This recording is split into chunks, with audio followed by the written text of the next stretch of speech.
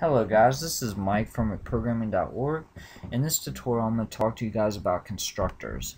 And in the last tutorial, remember I talked to you guys about get and set functions, and those were useful because now we could change these variables that are under private, so we can't really directly access them, but we can use these functions to set and return the values that they hold. But wouldn't it be a lot easier if we didn't have to say, create a car object and do a set make and a get or a set color, a set model, a set year, all these different functions? That would add up, and that would be a lot of lines of ridiculous code. So what we can do is what's called a constructor, that as soon as you create the object, this function runs automatically. And what it does is it initializes, what it can do is it initializes all these variables right here if you want. It can do other things too, but that's what its main use is to initialize an object's variables. So let me show you how to write that. This is a unique function as in that it does not have a return type. So see how this function right here has a return type of string, this one void, and so on. This one, all we do is we give the name car. So the function name is car, and since it doesn't have a return type, it knows that this is the constructor. And when you create the car, this is the first thing it calls. Alright? And I'm going to do something that you probably shouldn't do. This is an empty constructor, so it doesn't have any parameters. For the most part, constructors usually have parameters, but we don't have to have them. And just so you can see that this is what is executed as soon as we create an object, I'm going to print something to the screen. I'm just going to say new object created, and I'll end that line. And let's go down here. I'm going to get rid of a few things. Let's get rid of that, and I'm going to call it something.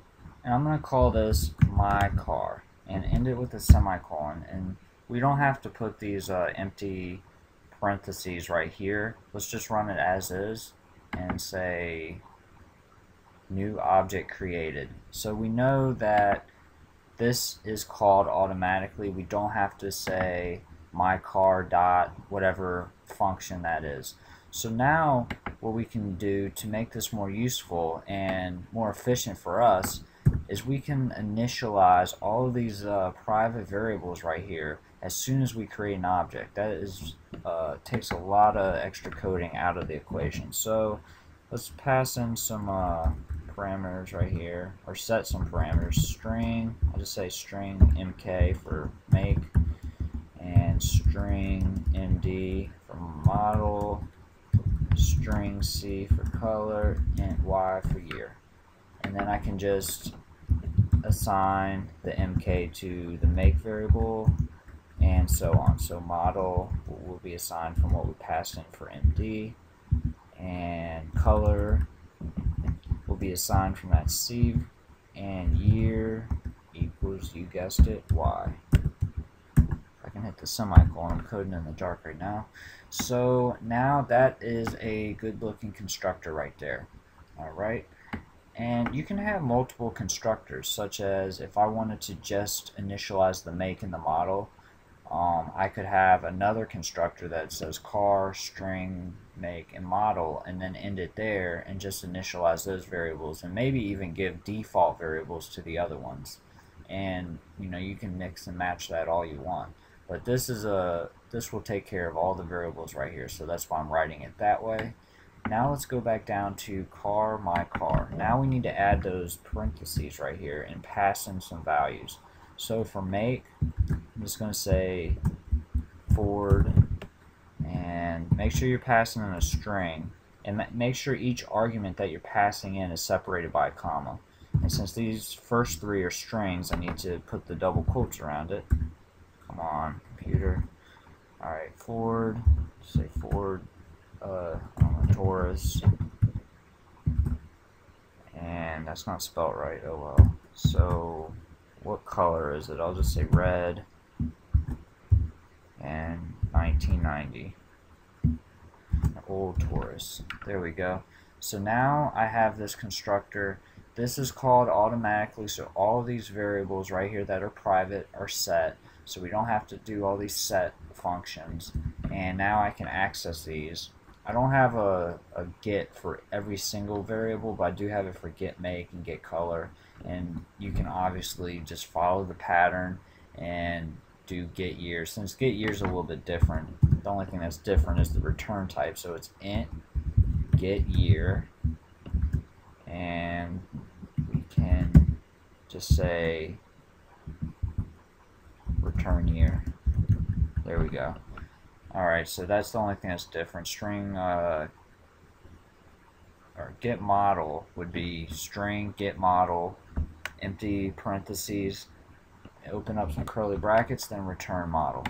Alright, so I'm not going to do all of that, but I'll show you that. Let's print it out first. Cout my car dot get color,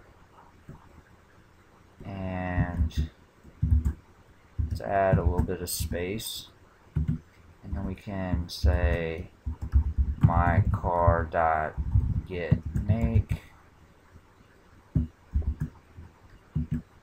give it a little bit of space,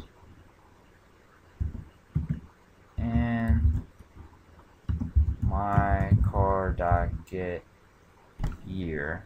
Alright, these are completely out of order and looks pretty useless, but you get the point of what is going on here. So let's run that now, and see I have a red Ford 1990. So there you go. Now all those variables are set in a really easy, efficient way.